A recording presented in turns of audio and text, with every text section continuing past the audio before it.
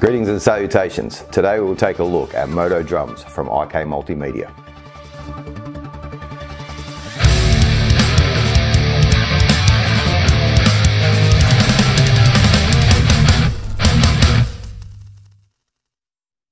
So this will be my review of the full pay version of Modo Drums. This is IK Multimedia's extensive drum plugin. This is done a little different to other drum plugins. Instead of pre-recorded samples, they use what's called modal synthesis, hence the name Modo Drums. Does this make it sound better than other drum plugins? I'm sorry to say, no, not at all. Not in my opinion anyway.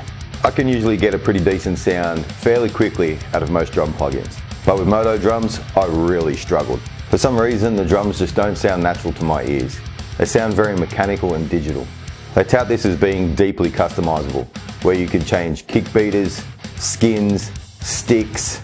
You can also add different types of compression and reverb to every kit piece. You can change miking positions. You can even change the room the drums are in. But I don't feel this helps in any positive way to the sound of the drums. Even watching other reviews on YouTube, I didn't hear one use of Modo Drums that I thought sounded good. So it took me a long time, but I finally settled on a sound that I could use.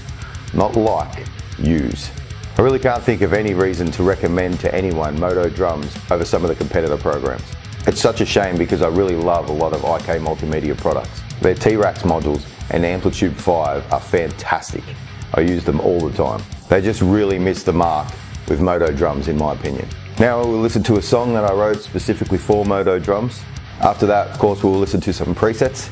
Please like and subscribe if you are enjoying my videos, and enjoy indeed. Thanks guys.